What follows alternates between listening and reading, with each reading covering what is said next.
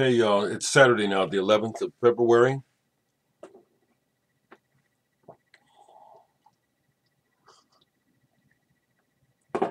Yeah, I got you for a few minutes here. I was glad to introduce my friend Blake to you yesterday. We had a good session. Um, Blake is a good person.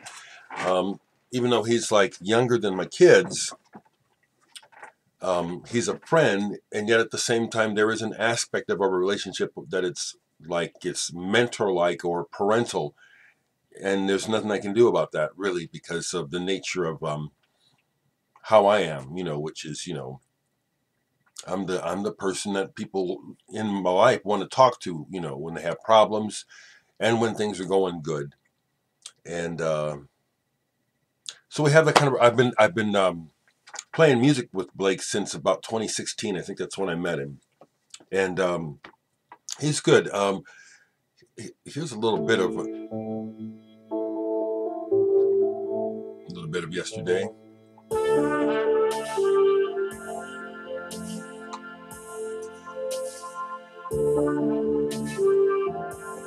Some incorporating.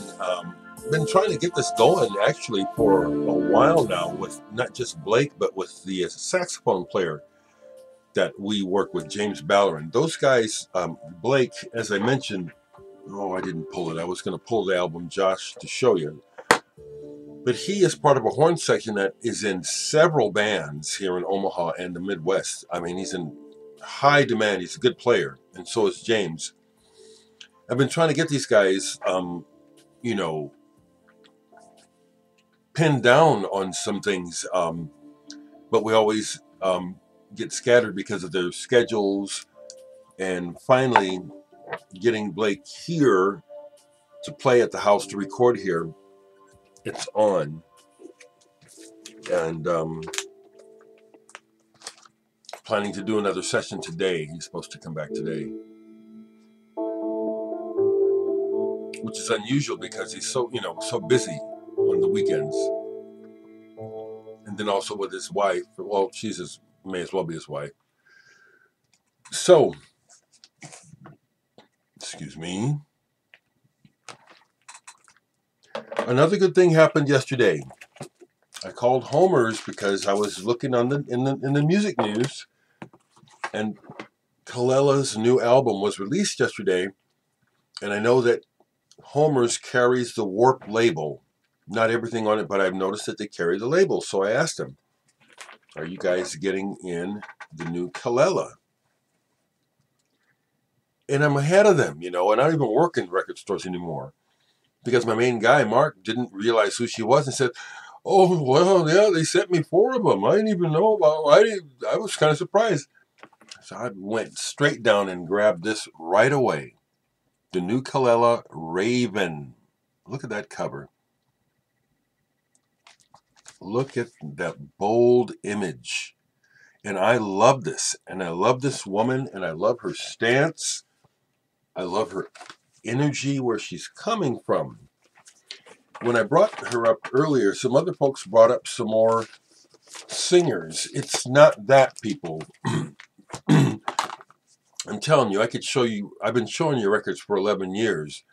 And I could show you records for another 11 years. And most of you would never still figure out what it is that I am really getting from the music. Because, oh, well, you should listen to someone so-and-so. She's like that. No, usually what it is that I'm getting from the artist, the other person they talk about, nowhere near it. Kelela has that essence rare. It's also about where she's coming from. I like what she says. I started this process from the feeling of isolation and alienation I've always had as a black femme in dance music.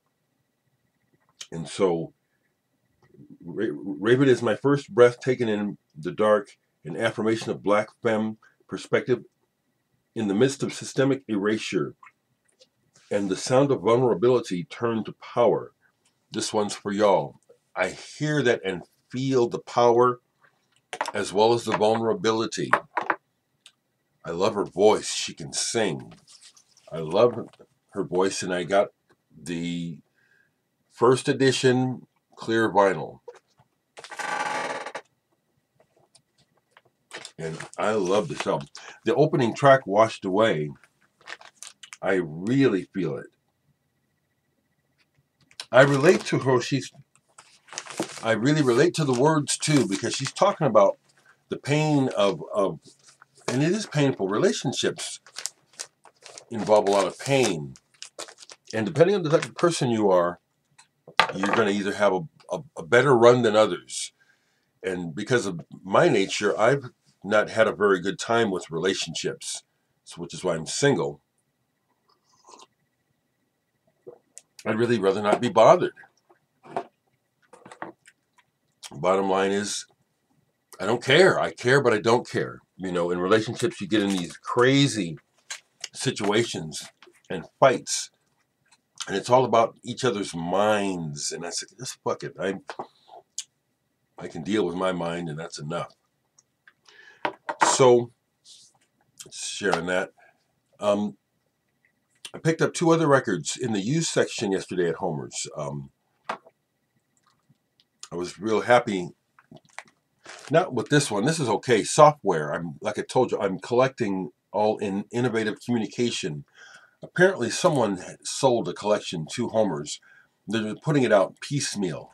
They won't let me just buy it all at once. But every now and then they put out more of this stuff out of that collection. And there's a bunch of the stuff in the collection I already have, but the stuff I don't, I grab it. And this is one. I listened to this a little bit yesterday. It didn't really hit me good yesterday. I have to catch it another time. But another item that I wanted for my Bowie collection, when this happened on Record Store Day, I passed on it. I didn't like the price. I didn't like the Record Store Day price. Then this came in used to Homer's last week, but I missed it. I went down there, and someone already had it in the hold sections. I just let it alone. And I thought it was, well, I'd missed my chance. Well, I went down to get the Kelela yesterday. Apparently, whoever put this in hold never picked it up. It was back in the used for $25, sealed. And this is a nice item. It's the Bowiepromo. And the story is in here. This is a nice package. Nice package. Let me show you how I'll put it back in the paper here, if I can, right quick. This is one of those collector's item insider sort of items that was going around for years. I had never seen one, but so it comes like this.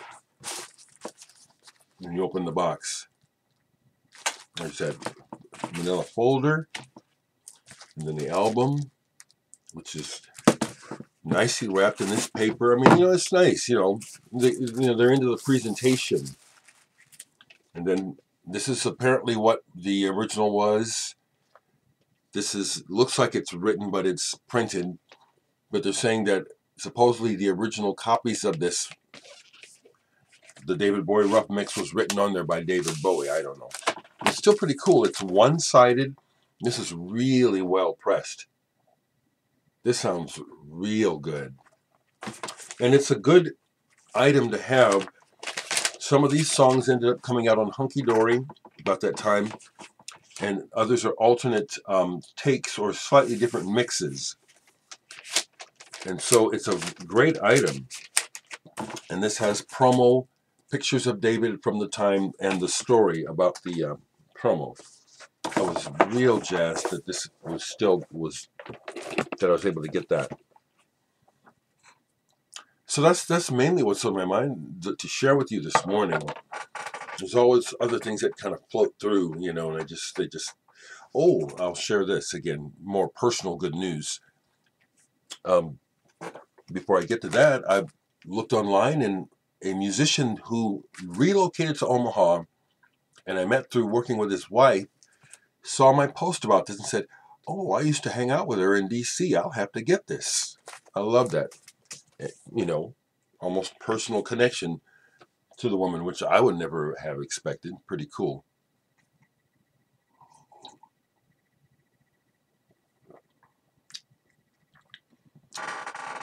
So, whatever I was going to say before that about personal stuff, it's just fluff stuff, you know. Um, yeah, I can do this. Okay, I can. So I don't want to do them all at the same time, but I did give a listen to another one of the Moon June releases last night.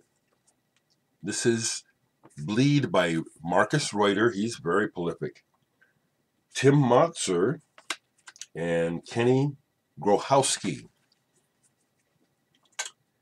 I'm happy to report that this does not have a sameness to it, which I hope I'm not imparting that when I say that there's this realm that Moon June records are in. They're not all the same. This is pretty cool, and it does not sound anything like this that I showed you yesterday, which is led by Marcus Reuter, The Anchor and Burden. Nothing like this at all. This is more directly melodic, sparse, more up in feel. It's instrumental, and it's really, these guys play well together. This one has a melodic thing that starts to happen early in the first track that really sells me. This is, this is good. Make no mistake, there's a reason why Leonardo Pavkovic has dedicated his life to this label and these musicians. They're world class. They're doing something that is necessary. We need art. We need real music always to be played. We need real expression.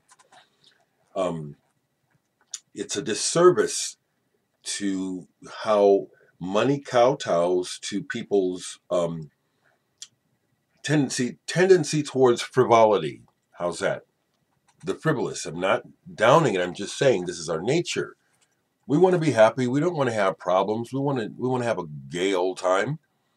And anytime that we can be distracted or towards something that's pleasing or interesting or just downright shocking, we go for it. And so as a result, the marketplace is glutted with garbage in all forms: music, entertainment, fashion. So I applaud Leonardo Pavkovic and the musicians that he works with for creating real music, real art. I commend Leonardo for championing the continuing of this music, because it's not a large part of the financial pie that these guys are working out of. It's very marginal. I'm always amazed, that people are able to put stuff out. I'm glad they can. Keep it up. Okay, so that's what I got right now. As always, I enjoy hearing your thoughts. I enjoy you sharing your thoughts with me. Have a good Saturday.